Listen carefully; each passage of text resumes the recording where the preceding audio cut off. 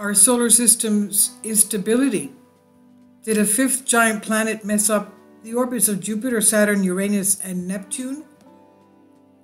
In the early solar system, the gas giants sat in a dusty cloud around the nascent sun in nearly circular orbits. The solar system's current planetary orbit seems stable, but that's only because the planets have settled into them over billions of years. The early solar system was a much different place than what we see today, and for almost 20 years, scientists thought they had a good handle on how it got that way. But more recently, data had started pointing to some flaws in that understanding, especially about how the giant planets in the outer solar system got where they are today.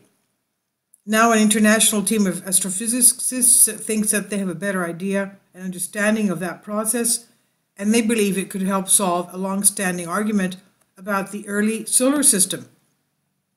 Currently, the best model scientists have for the formation of the solar system is known as the Nice model, the Nice model, N-I-C-E, after the town in France, Nice, where it was first developed in the year 2005. And as part of this model, the gas giants that currently reside in the outer fringes of our solar system originally orbited what became the Sun much more closely with more circular orbits. However, something caused instability in the system that kicked those planets out into the much more unevenly spaced and oblong orbits that we see them in them today. What exactly caused that anomaly has up to now been a mystery, but a team comprised of researchers from Michigan State University, Zhejiang University, and the University of Bordeaux in France think they have the answer. It's as simple as dust in the solar wind. Early in the early solar system, the gas giants sat in a dusty cloud around the nascent sun in nearly circular orbits. When the sun ignited, it began to blow the dust in the semicircular disk away. Some of the sun happened to blow past the orbits of the gas giants, causing the instability that the Nice model sees. But how the researchers fleshed out the idea also solves problems the Nice model had. One major one was the data, such as that collected from moon samples, pointed to a much quicker path to this instability that was typically found in the original Nice model. And with this update, inside-out dust could evaporate the dust cloud evaporation model.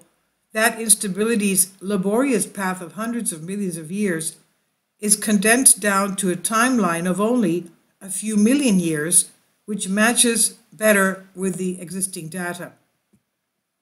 That's not the only data that matches well. The Nice model itself is partially controversial for pointing to a potential ninth planet in the early solar system, and it does not mean Pluto. A favorite of many conspiratorial skywatchers, Planet 9 or Planet X, has been garnering more and more attention after the Caltech study of 2015 found there might be something huge lurking around 50 billion miles away from our sun. The original Nice model actually works better with 5 gas giants inner planets, but in those calculations, one of those planets is ejected out into interstellar space to become a rogue planet. In the updated model, the outcome of the planetary orbital alignment is essentially the same whether there are 4 or 5 starting gas giants in the system. However, they do match reality slightly better if there are only 4 planets initially introduced in the model. As with a lot of theory, this new model could potentially impact our understanding of the formation of the early solar system and could resolve a long-standing argument over what the original trigger of the instability that so shaped our planetary neighbors was. But ultimately, even this new model will have to hold up the data, and that's plenty more to collect before the true story of our early solar system is clear. And this was from University Today, Andy Thomas Wick on Bended Reality. Please leave your comments, and thank you for your support. Kindly support my Patreon account. The daily posts are 5 videos daily, and they are totally different from what I have on my YouTube channel. Thank you so much for your support and that you find all my content so interesting. You'll find the Patreon account details in the description box below.